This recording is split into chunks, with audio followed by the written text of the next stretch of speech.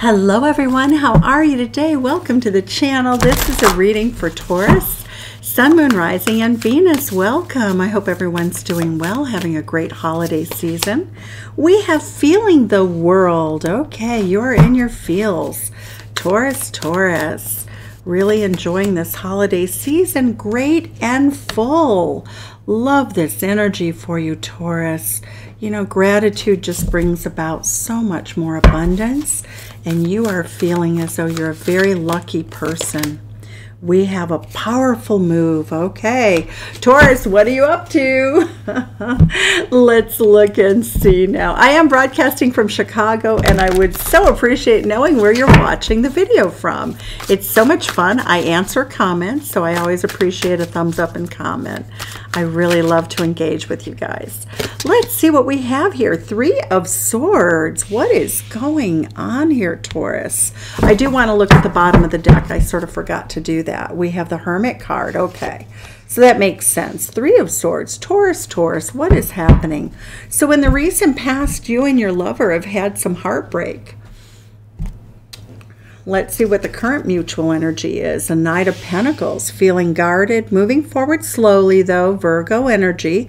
Three of Swords is Libra energy. Somebody said something that was very piercing, very challenging. A third party could be coming into play. And Taurus, I'm telling you, I've seen this in your readings now almost for a year and a half.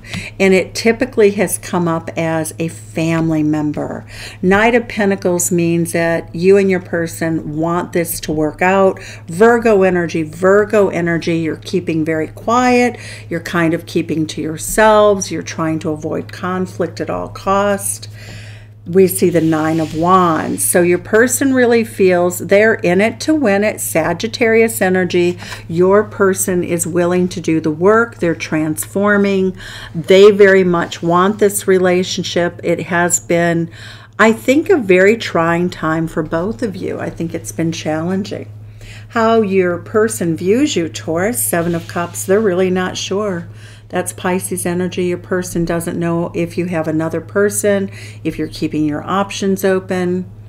Your person is uncertain, but they're trying to stay very dedicated to the relationship in their heart space. Five of Wands. Your person is feeling weary enough to actually think about other people, to think about other options. That Taurus, they feel as though in their heart space that they're competing against other people with you. This is very challenging energy. So let's see what else we have in terms of how they view the relationship unfolding. Two of Coins. Your person is thinking that they at least have to look at the possibility that the two of you won't be together. They have to at least consider that, you know, they might be juggling, or you might be juggling two people, because they really feel as though they don't have your undivided attention. What's hidden between the two of you? Perspective. So we get this energy of both of you trying to stay very cool, very calm. You know, that is a card of fortune. Both of you are just trying to look at this. You know, sometimes things are good, sometimes they're bad. You're trying to maintain a very calm perspective of the situation. Spirit's recommendation, Taurus, Justice card, be fair, be balanced, be very fair. The Justice card is Libra energy. Tell the truth, the whole truth, and nothing but the truth. I feel as though your person doesn't really know where they stand with you at all. The outcome short term is Four of Cups. That energy really speaks to the fact that there's some very real dissatisfaction, some sense of, you know, both of you having put time and effort into this. But the Four is stable. I don't really see it breaking up. But it also is a card of sort of just almost taking things for granted, not really taking action. The Four of Cups is a card of, you know, really feeling dissatisfied at a core level. So let's go ahead and jump into clarifying this, because this is a challenging reading, Taurus. You may make a powerful move, but let's see what's going on here, because the Hermit card says that you and your person are not really talking to each other a lot. We get the Two of Swords here. Yeah, what did I say? Two of Swords is almost like trying to ignore each other. And then we have the Three of Swords. So it speaks to the fact that the communication between the two of you has been very poor, that the messaging here has been very mysterious. Your person just doesn't, they don't see you as a person who opens up. Okay, so what do we have here for the Three of Swords? What is this Three of Swords? Queen of Cups.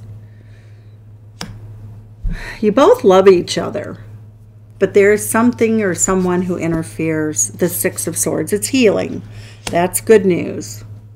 We have someone who's caused an interference. The Death card, though, in the recent past, it looks like the two of you have really considered breaking up.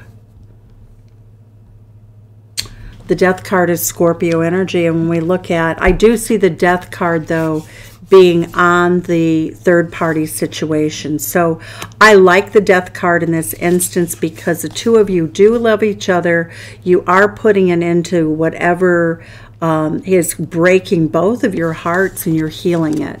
So whatever interference has taken place, you are both working on healing. You're both trying to take this a day at a time. Let's see what we have here for the Knight of Pentacles, moving forward slowly. The Justice card twice. Okay, so both of you are trying to stay balanced. You're trying to stay in this commitment energy. You're trying to stay fair to one another. You're really trying to work through this energy. What else do we have? We have Temperance, reconciling differences, closing up anything that's unbalanced, finding a path to each other. It is very powerful. Ten of Pentacles. Both of you really want this to work. That is Virgo energy. Both of you are in it to win it at this point. It really speaks to the fact that whatever has gone on in the past that's caused conflict is not over. But it does look like both of you are in this trying to show your gratitude, trying to see the bigger picture, getting perspective, and really trying to make a powerful move to heal the wounds of this relationship. The Nine of Wands energy, your person is feeling very sexy, very sensual, very romantic. That's what they want with you. Your person really wants you to make a romantic gesture. That's what they're looking for. We see the Queen of Wands, the Aries Queen. You might be dealing with an Aries. So your person is somebody who's very fiery, very passionate, very attractive to many people. They have options. This person does not need to hang around if they don't want to. This is a very sensual, sexy, attractive energy who's willing to do the work. I'm seeing Taurus here. You have a very desirable person that a lot of people would love to be with. The Seven of Cups is how they see you, as very mysterious, not knowing what you're doing. The Seven of Pentacles, they do think that you're invested. They feel as though you've shown some investment in the recent past, that you've done something in a more tangible way to make them feel more hopeful. What else do we have here for you? The Five of Swords. They do feel as though you're unfair to them, though. The Five of Swords, they feel as though you play head games with them. So Taurus, you have some real issues here with communication. So what else do we see for your person? Spirit of Pentacles. So we do see the desire once again. The Spirit of Pentacles is a feminine energy that's willing to come in. They're really willing to do the work, but they see you as a person who's very receptive.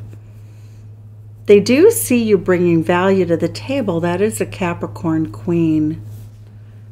Tell us more. Why is the Five of Wands here? Why does your first person feel Seven of Swords? Okay. So you've had the Seven of Swords, the Five of Swords, and the Five of Wands.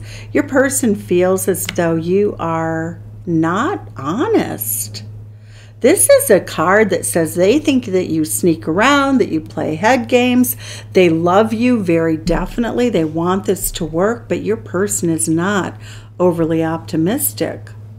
They really feel, Taurus, as though you could just flake out on them, that you could go elsewhere, that you keep secrets. Your person is very dedicated to you, but they don't feel safe. The Four of Swords. They're trying to heal from some wounds that have been very serious in this relationship. Ace of Cups, they want a new beginning in love with you. The Two of Pentacles says that they want to go to the next level. They want to close out an old cycle. Your person is, they want to heal this love relationship. They do feel as though in your own right, they're very impressed with you. The Star card says that your person really does love you at a very, very deep level, very altruistic. Your person wants the best for you, wants the best for themselves. That is a card of hopes and dreams for love coming true. They would like to have that with you. They're willing to do the work. They bring their best self to the table. They're coming into this reading, and it can always be vice versa, but they are coming into this reading with a very honest energy, wanting to make a powerful move, wanting to really make this all work. The perspective, the Wheel of Fortune is here, the Six of Cups. Both of you want this to work.